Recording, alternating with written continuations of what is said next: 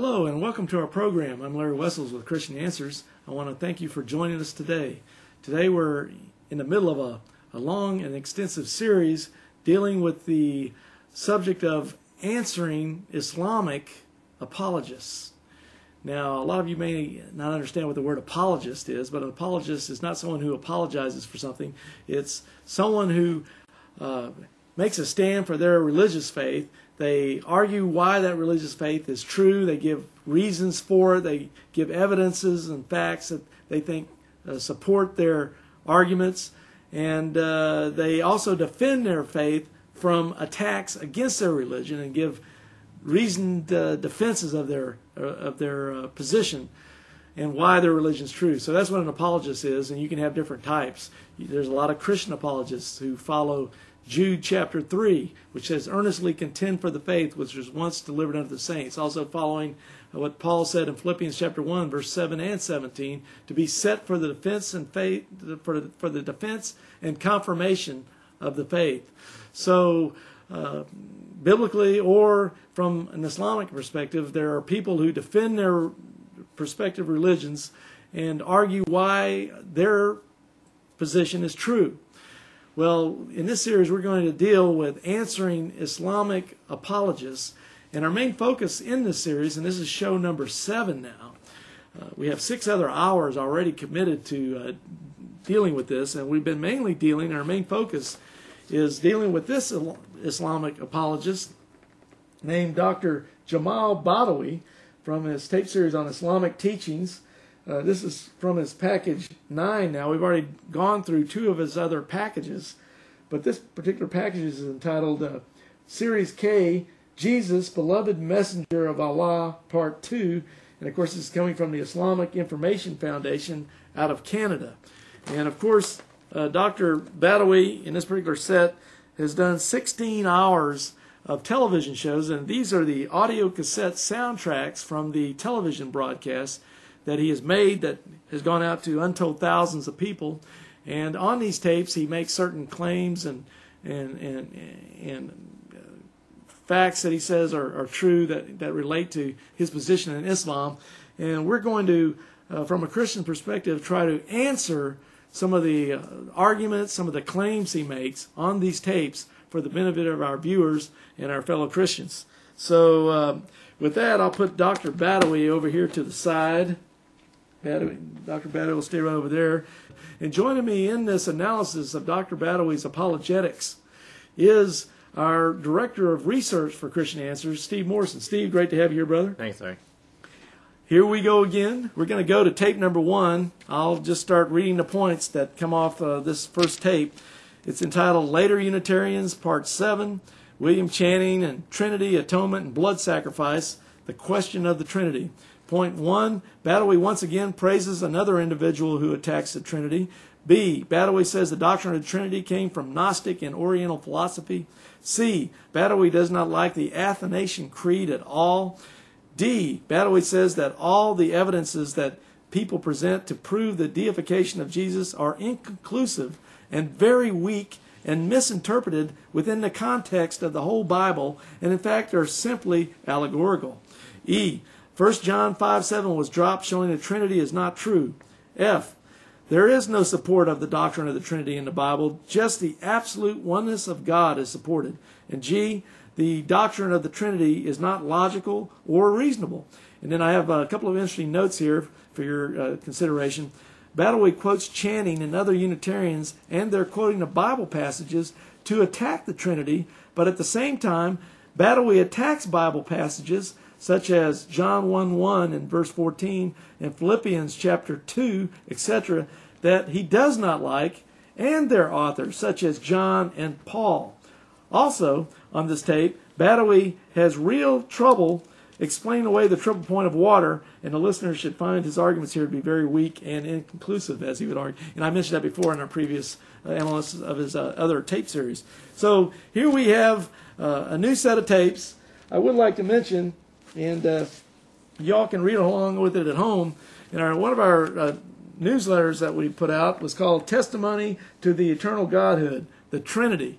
And in here, we put back in In fact, this is on a page where Steve's article on the 7 simple facts about the Trinity. There's Steve there.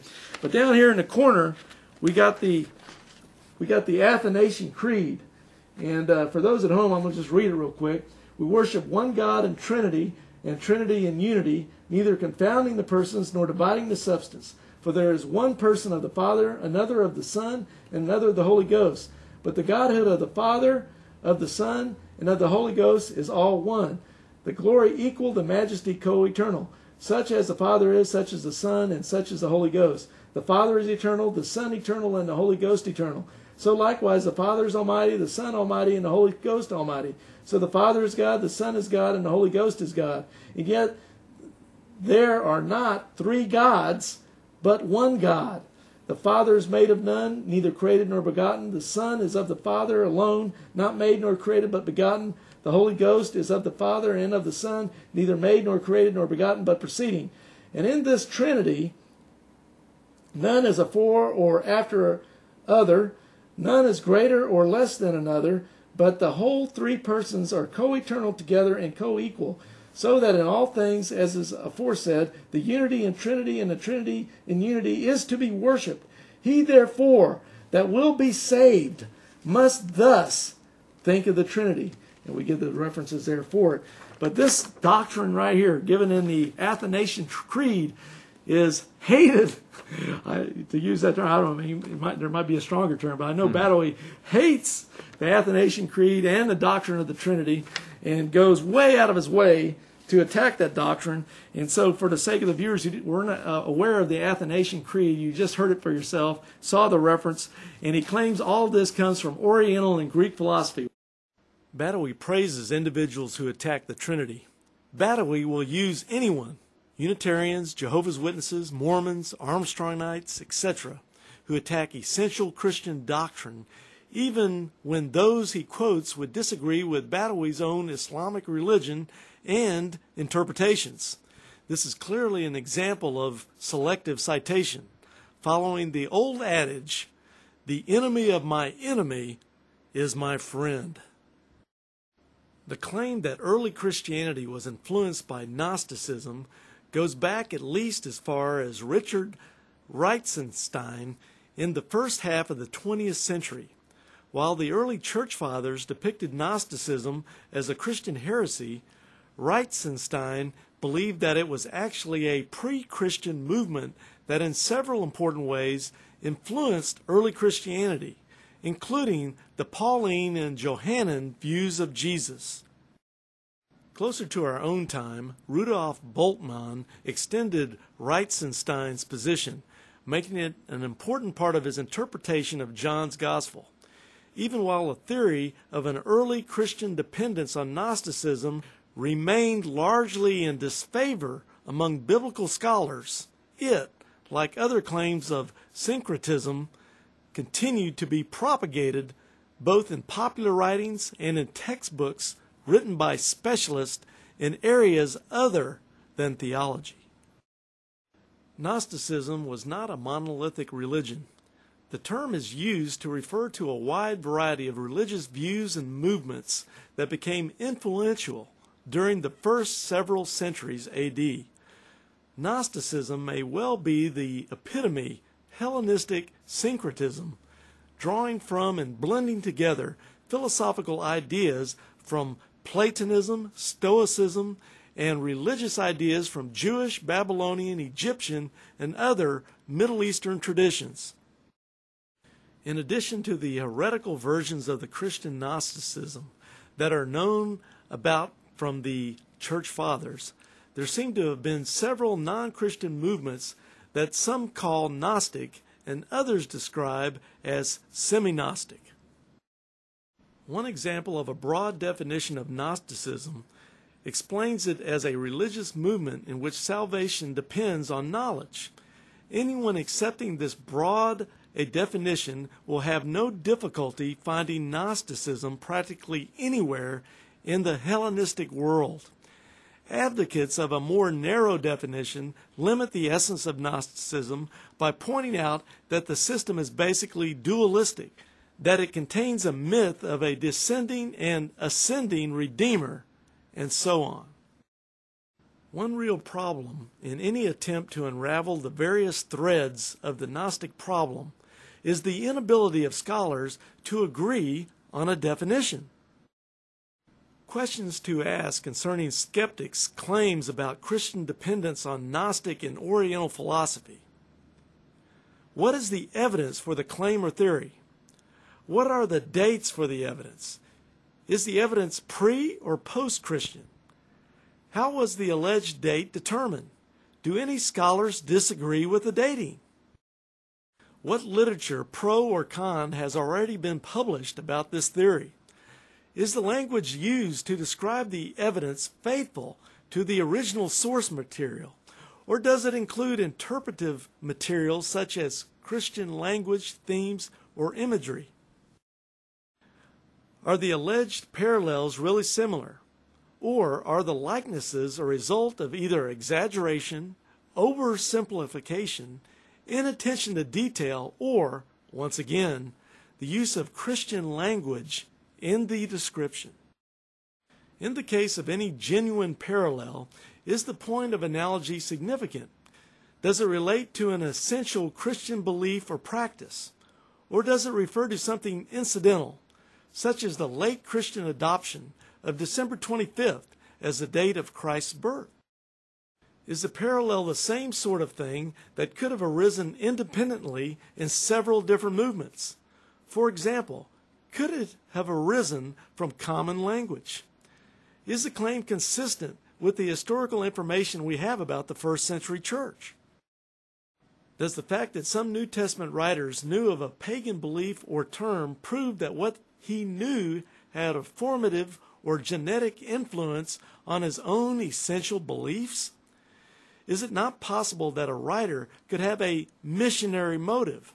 People who are witnessing to pagans find it helpful to present their message in ways that will get the attention of their audience and then communicate with them in language that they will understand?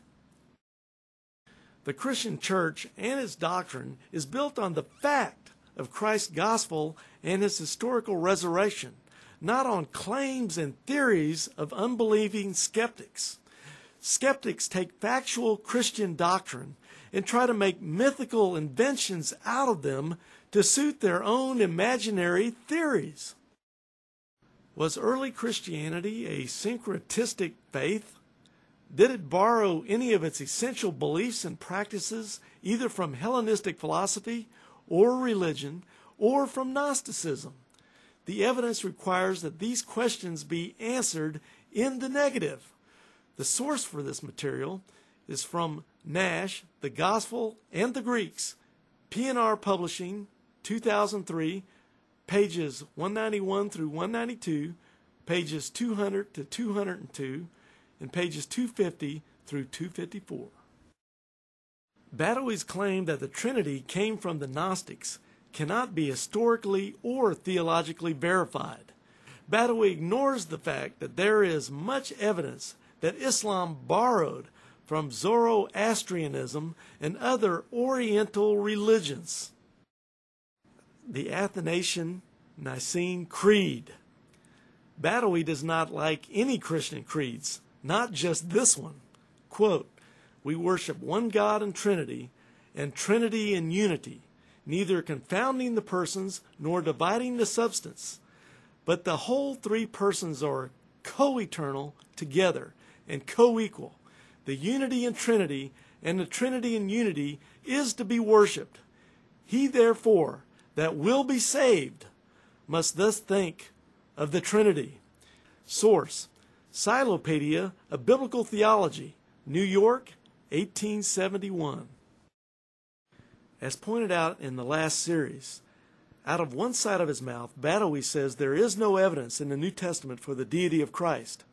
Out of the other side of his mouth, Badawi castigates Paul, such as Philippians, etc., and the gospel writers in Matthew and John for teaching the deity of Christ. Badawi's point 1e about 1 John 5:7, Badawi repeats his point about this verse in series 8, tape 10A of his tape album. 1 John 5:7 explicitly mentions the Trinity. There is no evidence that this verse was dropped, to quote it from Badawi, from the original. Rather, this verse was added because there is no Bible with this verse in it until the 16th century. Manuscript and historical evidence concerning this verse do not support Badawi's claim about the Trinity being false. No support of the Trinity? This video series has shown repeatedly biblical evidence for the Trinity. Our viewers are invited to review the hours of documented material available throughout this series. Written literature is available upon request. One of our websites is www.biblequery.org for further review. And I will go immediately to tape number 2 in this package, read you the points that Dr. Badawi is making here, and then Stephen and myself will analyze that and move on to his next tape. So, tape 2, Trinity, Atonement, and Blood Sacrifice, 2 and 3. Point A, Badawi quotes the Quran, which says Jesus is not God, in Surah 575. B, Badawi quotes Surahs 4:171 and Surah 5:76 in the Quran, which says there is no Trinity.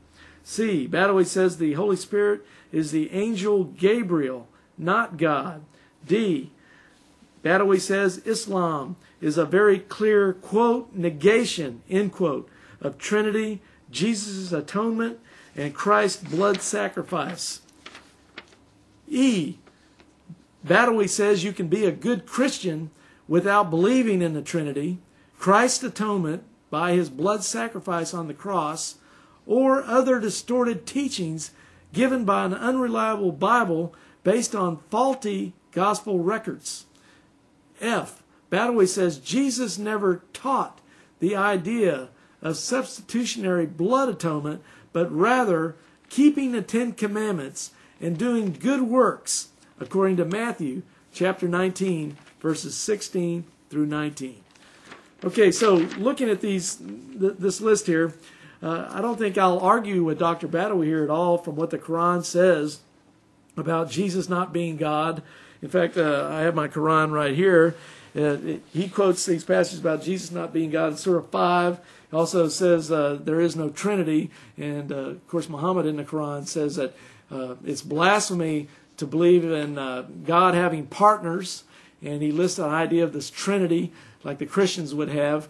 And so from a Muslim, Islamic, Quranic perspective, believing that Jesus is God, believing that he died on a cross, believing in his Trinity, all that's considered blasphemy by the Prophet Muhammad and Islamic teachings. And Christians, to use an Islamic term, would say that is all innovation, and Muhammad is actually the innovator. Yeah, that's true. Now, let's look at Surah 9 here. I'm looking at Surah 9:30, and it says, the Jews call Uzair a son of God, and the Christians call Christ the Son of God. This is a saying from their mouth. In this they but imitate what the unbelievers of old used to say. God's curse be upon them. How they are deluded away from the truth. And then it just goes on to say more about this in the sense that verse 31, they say, they take their priests and their authorities to be their lords and derogation of God, and they take as their Lord Christ, the Son of Mary. Yet they are commanded to worship but one God. There is no God but He. Praise and glory to Him. Far is He from having the partners they associate with Him. And this couldn't be more clear from Muhammad himself from the Quran. I've got a Yusuf Ali translation, 1977 here. This is from page 448. But anyway, right there, he's saying that they call Christ the Son of God, and they have these basically blasphemies in their mouth, and they're deluded, and they associate partners with God. All these things Muhammad says are wrong. But the main things he's saying here about this is that they have God's curse. He says, God's curse be upon them. How they are deluded away from the truth. And of course, Dr. Badawi in his arguments is following what Muhammad tells them in the Quran, that the Christians are deluded. Right. Don't forget the Jews here, the slander against the Jews. It says here that the Jews called Uzair, which is Ezra in the Bible. That's they call right. it Ezra, a son of God. All right, well, Jews did not call Ezra the son of God. There was one Muslim guy who said, well, maybe there was, he said there was a group of Jews around Mecca that did that, but it's like there is no evidence except that this guy just made this up. It's sort of like, well, if the Quran says that there were Jews that Jews did that, then there must have been some Jews did that. But if you can't find any evidence, then it's not honest to say, well, because I think there were some, therefore there were some, therefore that backs up the Quran. That's right. In fact, what he's saying there, Muhammad, and you brought up the good point, he's basically cursing both the Jews and the Christians. Right. Is this some of the beauty of the Quran that Badawi talked about Well, I know earlier? in other parts of the Quran it says, take not Christians and Jews for your friends. That's right. And there's many other derogatory things that the Quran says about Christians and Jews. Yeah, and I have a number of Muslim friends that don't follow that verse, and I haven't asked them about that. We had a fairly close relationship, and they said, well, that part was abrogated. Well, I'm glad to hear they think that. And so as we look at this, there's a lot of what Badawi says here as he attacks what the Christians believe. He's taking it straight from the Quran, obviously. And when he says things like the Quran is a very clear negation of Christian teaching such as Christ's atonement, because the Quran says Jesus did not die on a cross, and therefore his blood sacrifice is not necessary. Well, Dr. Badawi's correct from an Islamic perspective, because it says right in the Quran these things.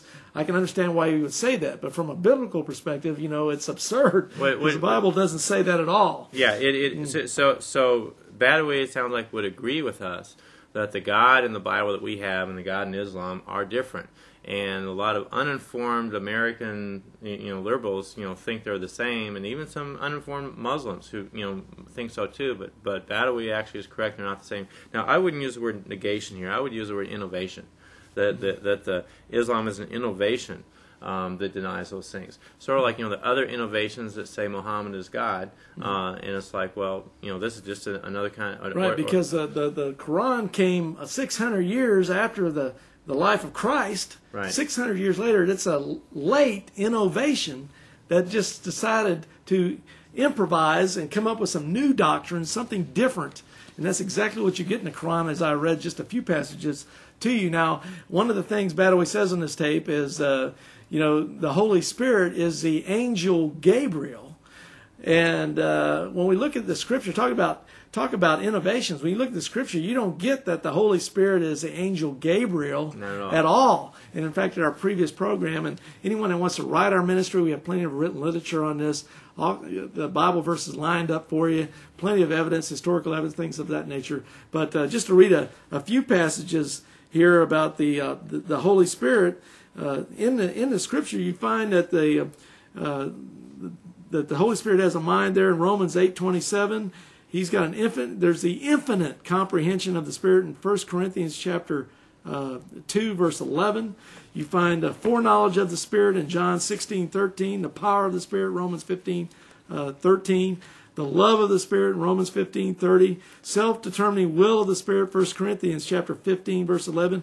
That the Holy Spirit creates life and gives life. That's Job 33:4 and Psalm 33:6. I don't think the angel Gabriel can do that. That's something that God does. God creates. He creates life, not some angel. That the Holy Spirit regenerates the soul. That's John chapter 3, verses 5 through 8. That the Holy Spirit inspired the sacred writers of the gospel records in the New Testament. That's 2 Peter chapter 1, verse 21. And I could go on and on and on with all these attributes of the Holy Spirit, of which Acts chapter 5 says that the Holy Spirit is God. It's just one reference, by the way. You get many of the doxologies given in many of the epistles by the Apostle Paul, for instance, where he blesses the church at the end of his epistle and says in the name of the Father, Son, and Holy Spirit, or the blessings of them. And you also get that in Jesus' command of baptism, Matthew 28:19, baptizing them in the name of the Father, Son, and Holy Spirit. Why would Jesus say to baptize somebody in the name of this angel Gabriel? Right. And all these other places, there's no way you can construe the fact from, and there's many, many, many more verses I could read. I haven't even started to read them. There's just too many for the TV show. But there's no way you can get an angel Gabriel out of the text of Scripture that we're looking at here. Right. One other thing, though, is that regardless of who the Holy Spirit is, if the Holy Spirit glorified Jesus, then shouldn't you glorify Jesus? In John 14:25 it says, 14:26 it says, "But the Counselor, the Holy Spirit, whom the Father will send in my name, will teach you all things and remind you of everything I said to you." So the Holy Spirit is the same as the Counselor. And then in John 16, verse 14, it's talking about the Counselor here, and it says, "He will bring glory to me," Jesus is speaking, "by taking from what is mine and making it known to you." So the Holy Spirit brings glory to Jesus. Okay, so if he brings glory to Jesus, then shouldn't you glorify Jesus too? Amen. That's what you're supposed to be doing according to what the Bible says. But like I said, and I like what you've said here, this Islamic innovation of coming up with these new doctrines and denying everything that's historically before it and verified by history, archaeology, prophetic utterances, early church fathers. This innovation of Muhammad, denies and cuts across all that. Well, let's quickly answer a couple of other points, and as we move on. He brought up how you can still be a good Christian by not believing in the Trinity, not believing that Christ's blood sacrifice was made for you, not believing any of these other doctrines. That Jesus died on the cross. You can still be a good Christian by not believing in any of that stuff. Well, that goes directly contradictory to the Bible. In 1 Corinthians 15:1, Paul talks about now these are the primary things of first importance, that Christ died for our sins according to the Scriptures, and he was raised according to the Scriptures. And if you don't believe these things, then Paul says, you believe in vain. And you will die. Yeah. So I think it is not accurate, but it's more accurate to say you can be a good Muslim and worship Ali and Solomon al-Farisi like the Alawites do. That's more accurate to say that than it is to say you can be a good Christian and not believe in Jesus dying on the cross and resurrection. Yeah, though, of course, neither one is accurate. In fact, what's the point of calling yourself a Christian when you don't believe anything that the Christian religion teaches or purports to believe and holds as essential? I mean, to me, it's ridiculous. It's sort of like, let's say there's a club in town called, I don't know, just call it any name you want to call it, Jack's Club. And Jack has a set of rules, never wear tennis shoes, never eat fish on Wednesday, something like that. Well, let's say I call myself, well, I'm a member of Jack's Club. And they say, well, do you follow the rules? Say, no. Have you ever been to Jack's Club? Well, no. Why are you saying you're a member of Jack's Club? Well, it just seemed to be in vogue or something. It seemed like something I just wanted to do. Well, people just... you can't really say you're a Christian if you deny everything that Christian faith says. Or like I think Dr. Badawi would agree, he would call a lot of these people that say they're Muslims, and he would say they're not really Muslims. They're really kafir because they don't do what Muhammad says. They don't do what the Quran says. They don't believe what he says. They don't believe what Quran. I mean, take the black Muslims, for instance, with Louis Farrakhan and stuff. Louis Farrakhan and the Nation of Islam believe in 12 black gods. And this was part of the creation. See, Badawi would say that's blasphemy to believe in multiple gods and all this kind of stuff.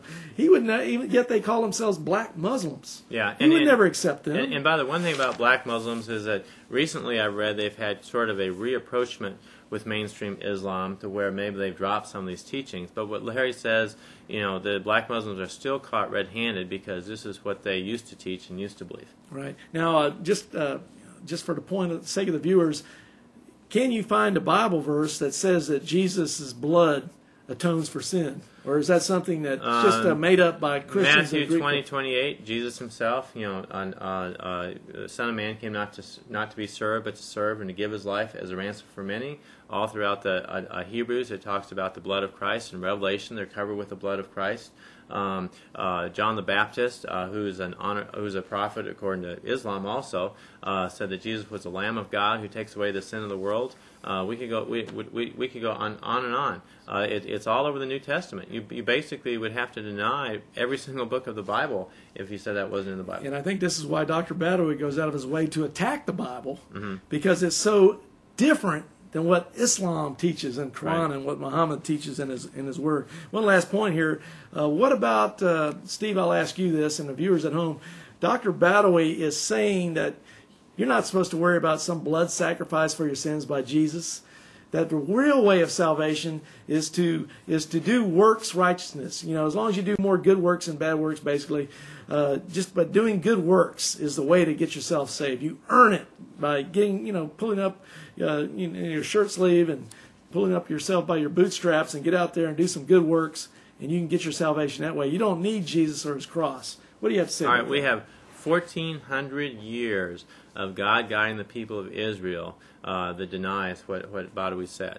Is that for 1,400 years from the time of Moses, and actually even earlier with the time of Abraham, they had sacrifices to God. But especially from the time of Moses, when they set up all the sacrifices, there are an entire book of the Bible just about the book of Leviticus, which can be thought of a book of holiness, shows just the importance of sacrifices. Now, why would God have them do all these sacrifices? Well, the answer is fairly simple. He wanted them to be so ingrained in their culture, the understanding of the need for a sacrifice for forgiveness, and that they would have this blood atonement through this animals. And of course, they do it over and over. It didn't actually forgive the sin, but it covered over the sin and connected with the one true sacrifice of Jesus Christ, who is the sacrifice for us. And so, I said, well, do Christians still have blood sacrifices today? Well, in one sense, yes, but we didn't do them. And it was done for us by Jesus Christ. And Jesus Christ actually just did it once and for all, according to Hebrews. And once he did it once, he doesn't have to do it anymore. Mm-hmm. So we don't say that the blood sacrifices were abrogated, actually. We say that the blood sacrifices were fulfilled once and for all through Jesus. Especially when you look at Hebrews chapter 7 through chapter 9 right. in the Bible. It's so clear on this whole situation of the sacrifice and the blood of bulls and goats were not able to accomplish the overall atonement for sin, but Christ's blood was. And he sat down on the right hand of God, unlike the priest who had to stand up continually offering sacrifices. But when Jesus sat down, that shows that he has completed it. He has paid it. It's final. It's finished. It is finished. And one last point I'll bring up, Ephesians chapter 2. It's a famous passage, most people know it, but it's Ephesians 2, 8 through 10. It says, "For by grace are ye saved through faith, and that not of yourselves, it is a gift, it is the gift of God, not of works, lest any man should boast. For we are his workmanship, created in Christ Jesus unto good works, which God hath before ordained that we should walk in them." So we are saved by grace through faith and not by works. But once we're born again and we're filled with the Holy Spirit, as the Scripture talks about, we have that love for God, and we do good works for God because we love God, not to do works to get saved. See, the Muslims have it totally turned around, especially Dr. Badawi. They're trying to do all these works to get in favor with God, to get saved, to go to paradise, whereas we as Christians, we are saved by faith and not of works. We are saved by the grace and love of God because of his mercy towards us. And once we have the gift of the Holy Spirit, as the Scripture talks about, and also Jesus in John chapter 3, verses 3 through 8, we have that natural love for God. We have that communion with God. We have that relationship with God. And we do works unto God. We're made, out of gratitude. Out of gratitude. We're his workmanship, the Scripture says. Out of gratitude and his workmanship, we want to do good works unto him because we love him. It's just like when our daddy, who we love, asks us to do something, and we say, "Sure, Daddy, I'll go do it for you," and you like to do things for your parents now and then and it's not that you want to do those things for your parents because, well, if I don't do it, I'm not going to. He's going to disassociate himself with me. He's going to cast me out of the family. He's going to throw me out of the house. No, we do good works for our parents because we love our parents. And see, the other way, you almost look at this Allah that says you got to do these good works, and if you don't, well, you're out. But anyway, let's move on. That was important to cover, but we're going to have to cover more ground here. Let's see, tape 3, Sin and Atonement. A. Badawi says the main proponent of the theory of blood sacrifice and atonement in the New Testament was Paul, who was not a disciple of Jesus or even an eyewitness of the ministry of Jesus. But he was an eyewitness of Jesus on the way to Damascus, though. Right, according to the Bible, Acts chapter 5, or Acts chapter 9, I'm sorry. Okay, B, Paul was more explicit in his writings about blood sacrifice and atonement than the other writers of the New Testament. C, Badawi quotes John 17:4 and says that this shows Jesus completed his mission even before any blood atonement was done, and that it is solid proof that no crucifixion was necessary. D, James differed with Paul on atonement and faith, chapter 2, particularly I know Badawi's going to James 2:24, and of course I've got it here in the notes too, and stress keeping the law and doing works. Badawi pits James 2:24 versus Paul in Galatians 2:16. E, Paul assumed human nature. Romans 5:18 was corrupt because of Adam's fall into sin. Also Romans 5:12. F, Badawi says it is not just to condemn people in advance, referring to the previous section on Paul there in human nature. G, Badawi asks how can God be just if he created man imperfectly and then requires us to be perfect in our lives when God knows we are not perfect.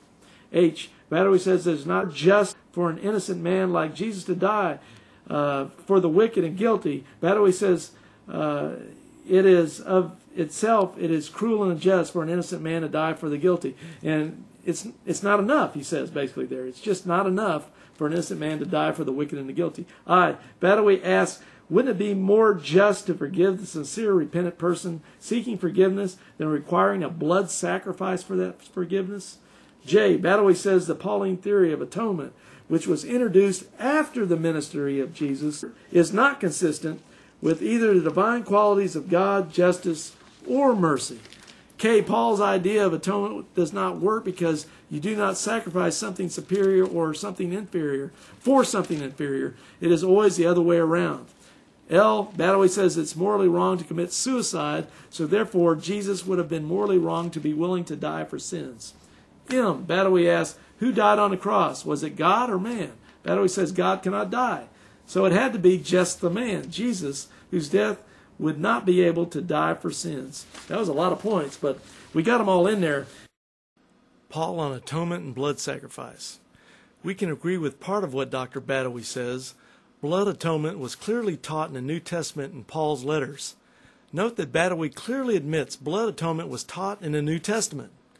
Blood atonement can clearly be found in Matthew, Mark, Luke, John, the writings of Peter, and elsewhere in the New Testament. Blood atonement can be found in Isaiah, the writings of the prophet Moses, and other places in the Old Testament. Paul was more explicit than other writers on this. Paul and John were both very explicit because both explained in detail the blood sacrifice atonement of Christ for sins. The writer of Hebrews was even more explicit. Badawi is simply upset when Bible writers are clear and precise in their doctrine as to make it impossible for heretics to interpret these doctrines in any other way. John 17:4.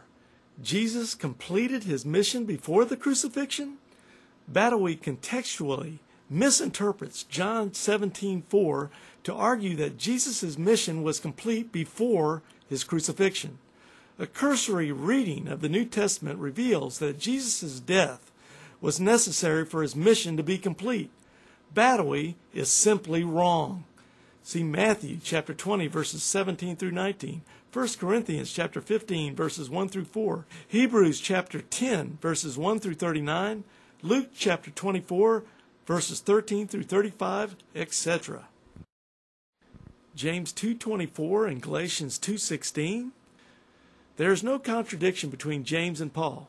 Nothing in James denies we are saved by grace through faith. It is not of ourselves. Paul, who said we are saved to do good works in Ephesians, does not deny James 2, which said that faith without works is dead. Faith is an input to our salvation, and works are an essential output of that salvation. Once again, Badawi does not take into account the context of what the Bible writers are saying. Paul only assumed human nature was corrupt. Badawi's view here seems at variance with standard Sunni theology. While Sunni Islam does not stress the sinfulness of man as much as Christianity, it does acknowledge that all but Jesus were touched by Satan in the womb. See Sahih al-Bukhari, Volume 4, 506. Not just to condemn people in advance. Badawi misses the point of a key Christian doctrine here. The Bible clearly teaches that mankind has a sinful nature from Adam, Romans 5, verses 12 through 21. And therefore God would be just if he sent everyone to hell. However, God has not elected to do so. Praise God for his mercy and grace. The justice of God? Perhaps an analogy will help here. If people were involuntarily placed on a sinking ship, they might not be responsible for their own death if they drowned. However, if they were told to leave the ship and get on the waiting lifeboat, and they rejected the offer, then their death would be solely their own fault. The Old Testament prophet Ezekiel says as much in Ezekiel 33, verses 1 through 9. Unjust for Jesus to die for the guilty? Badawi unjustly misses the point in the unjust death of Jesus on the cross. Jesus did not deserve to die, but willfully chose the nails. He deliberately chose to be a victim of injustice for our sake to satisfy the righteous and holy justice of God against sin.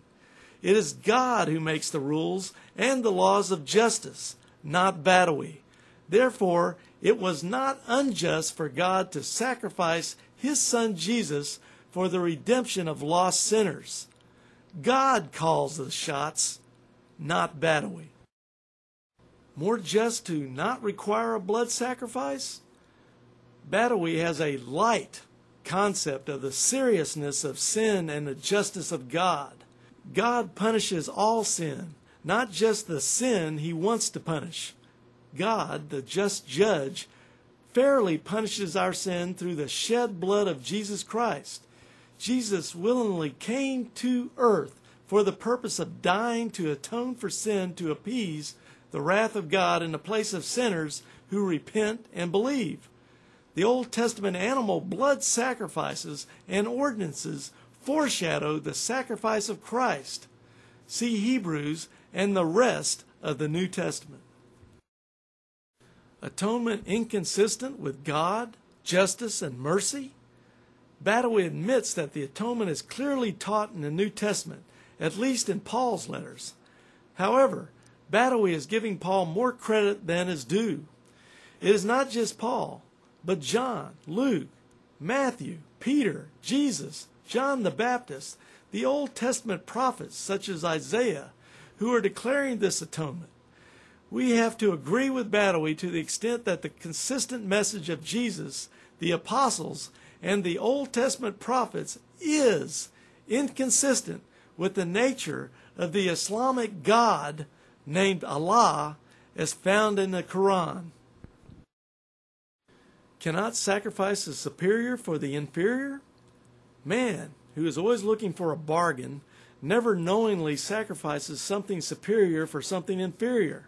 However, God's ways are not man's ways. Isaiah 55:8. God sacrificed Jesus for our sake, and Jesus was superior.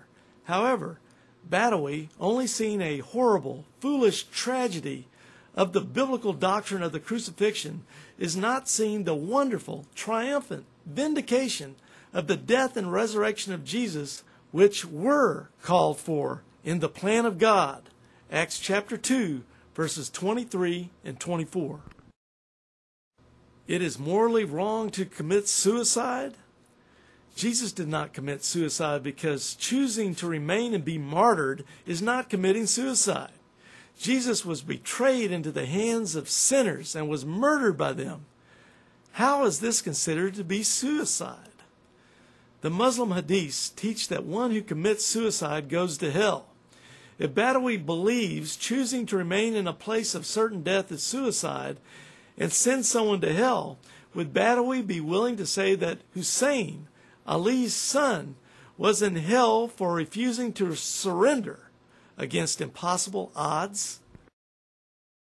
Did God or man die on the cross? Once again, Badawi gives his unfortunate listeners a fallacy in logic known as the complex question. The fallacy of the complex question is simply a question that expects a yes or no or a either-or response when in fact the response actually involves several different issues where a yes or no, either-or is impossible. It is like asking the question, have you stopped beating your wife lately? No matter how the question is answered, the respondent is incriminated. Likewise, if the respondent grants Badawi's illogical question, he will not have a satisfactory answer. The Bible, including Paul, clearly teaches that Jesus was fully God and fully man. Badawi tries to deny the biblical teaching with a faulty question, which does not allow the actual answer to come forward. Why does Badawi do this? Badawi simply does not like the fact that Jesus is both God and man at the same time. The man Jesus died, but his God nature did not.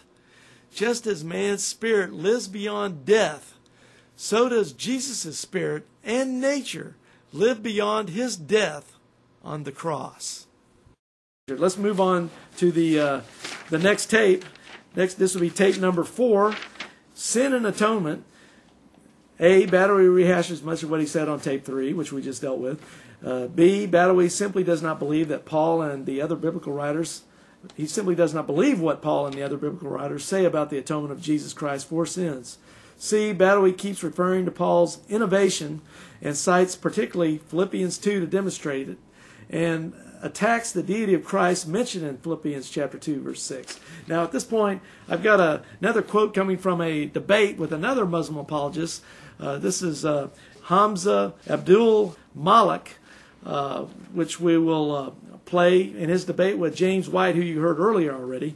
But let me play the tape, and then we'll be back. To worship anybody other than God. And this is found also in Isaiah chapter 45, verses 22 through 23. Look unto me and be ye saved, all the ends of the earth, for I am God and there is none else. I have sworn by myself that the word is going forth out of my mouth in righteousness, and I shall not return. That unto me every knee shall bow and every tongue shall confess, shall swear. Now, we have a problem here because in Philippians chapter 2, verse 10, it says there that at the name of Jesus Christ every knee shall bow and everything that's in the heaven and the earth and everything that's under the earth. So we have to question Paul. Well, look, Paul, what about this business here now? It says here that every knee shall bow to God. And you're saying here to the Philippians that at the name of Jesus every knee shall bow. So Paul assures us, he says, look, don't get upset. That was just something for them. Because in Ephesians chapter 3, verse 14, Paul says, I bow my knees unto the Father of our Lord Jesus Christ. That's who I'm bowing my knees to. I'll just fool around with those Philippians. Okay, so the Muslim apologist here, Mr. Malik, says that Paul, and this is going directly from the reference that Badawi gives from Philippians chapter 2, all Paul was really doing there with the Philippians was just fooling around with them a little bit. He didn't really mean that. He didn't really mean that he was calling Jesus Christ Lord and every knee should bow to him. So I find that amazing that here your Muslim apologists, that shows you the degree of respect they have for the Scripture, for the writers of Scripture, when they can say that, oh, well, Paul was just fooling around with those Philippians. You know, like it didn't really matter. It didn't matter if he was really telling them any truth or not. But if he's fooling around with them like that, he'd be fooling around with people all over the place. And basically, that's what Badawi is saying when he keeps saying Paul's bringing in innovations, because Badawi knows, and so does this Muslim apologist, that Paul is really saying Jesus is God, and every knee should bow to him, every tongue confess.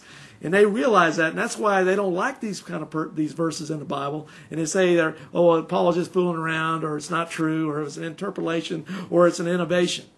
So with that, let me go on real quick, and then I'm going to let Steve jump in here and cover anything he wants to cover. Point D. To attack Jesus' atonement, Badawi indicates that Jesus was a sinner on the same level as other pure human beings. He mentions author Dennis Minehand's book about Jesus being a sinner.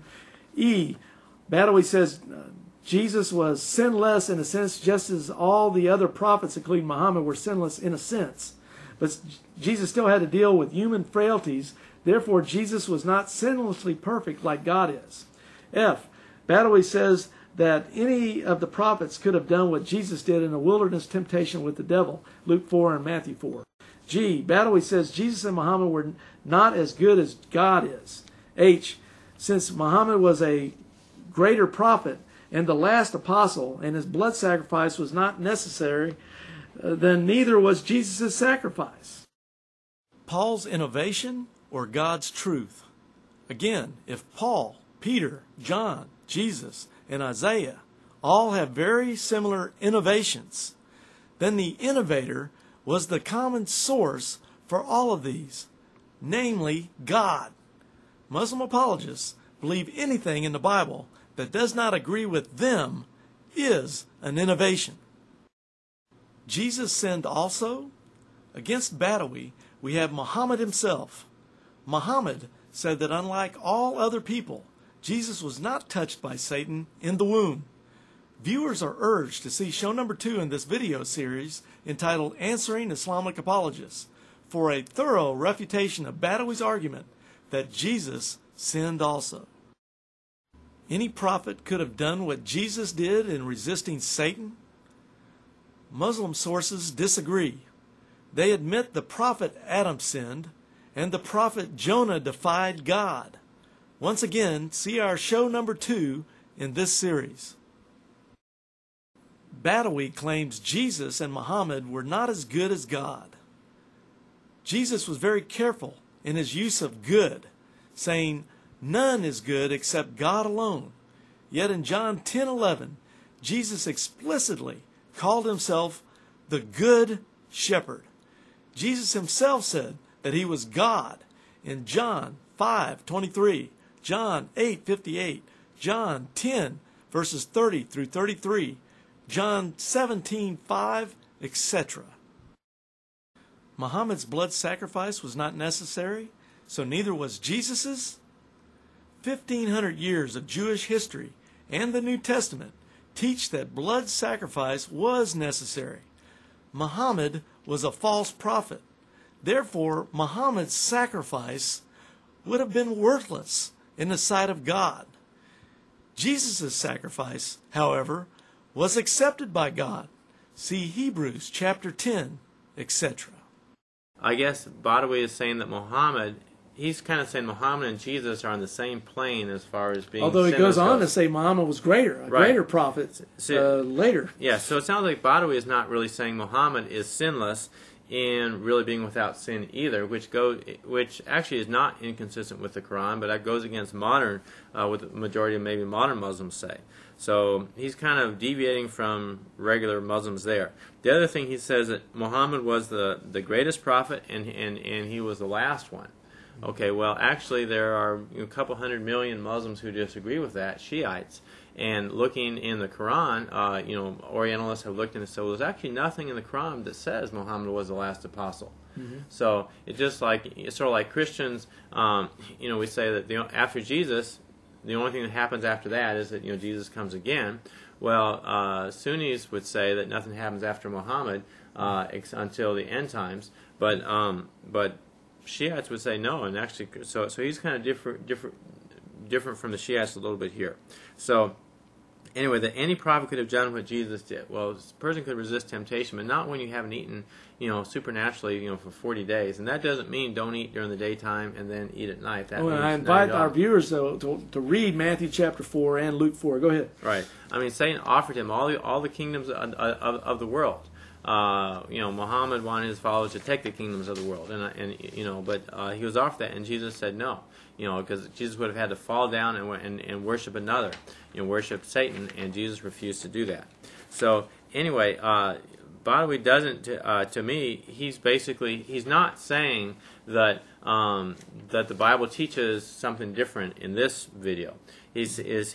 Or audio tape. He's saying basically that he doesn't like what the Bible teaches, and of course he's entitled to his opinion. But obviously, it's very clear with both Badawi and Malik that they do agree that the Bible does teach clearly that Jesus is God. Right. That's the funny thing about it. They themselves admit that these teachings about Jesus being God are in the Bible. Right. They just don't want to believe it. Yeah. Now, they may say, oh, the original Bible was different, or it's been corrupted, but they haven't given any evidence that it was No evidence corrupted. whatsoever. And in fact, it's like we take this Quran and we find any verse we want where like here we read earlier, on page 448 in the Yusuf Ali translates, Jews and Christians are cursed.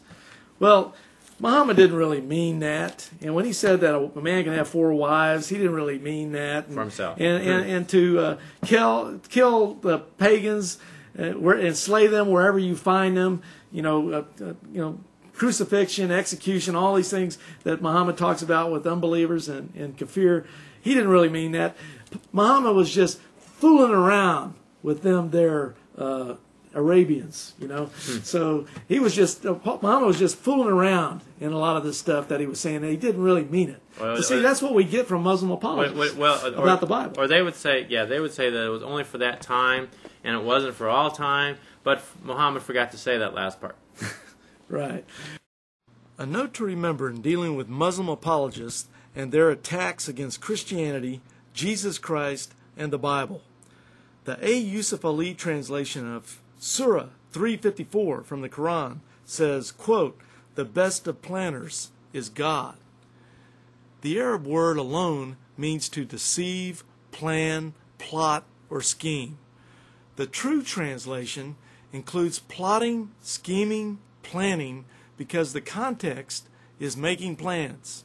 However, the true translation also includes deceive, because Allah deceived, because Allah deliberately misled Jews, later Christians, and in the Hadiths, Muslims. Will Allah deceive you? The Caliph Abu Bakr once said he was frightful of the mocker, deceitfulness of Allah. According to the Quran, Allah deceived the Jews. According to the Quran, Jesus was not really crucified. Thus, every early Christian writer was deceived by Allah. According to the Hadiths, Allah will come in a deceiving shape to all Muslims, and the hypocritical Muslims will be deceived by Allah. As Christians, we believe Surah 354 is correct. The Muslim religion of Allah may be the best deceiver that Satan ever created. Thus, Muslim apologists use deceptive arguments to sway their listeners to their cause. Truth becomes the first casualty in the Islamic jihad against the biblical God and his gospel message. Well, we're out of time. I'd like to mention to our viewers, if they have any other questions, they contact us. We have free literature on Islam. We have a newsletter we put out that's free for anyone who wants to leave their phone number, their mailing address. We'll add you to our mailing list. Yeah. Right, email, and contact us. We don't do this ministry for money. We do it because we love the Lord Jesus Christ and we want others to know the truth about him. It upsets us when we see so many lies about Jesus Christ. We want the truth to be known, and that's why we do these things, not for any kind of money or financial compensation. So if you need any information, please contact us. We'll be glad to help you in that regard.